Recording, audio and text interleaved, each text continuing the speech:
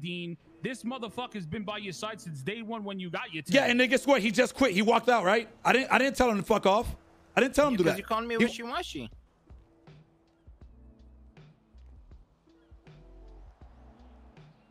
I sold Ramee 700K worth of materials yesterday. Like, I can pump out materials, you know? And after the grind, like getting materials and always making sure you have a, you know, consistent amount, calling me wishy-washy, I was just done with it. Why would I stay?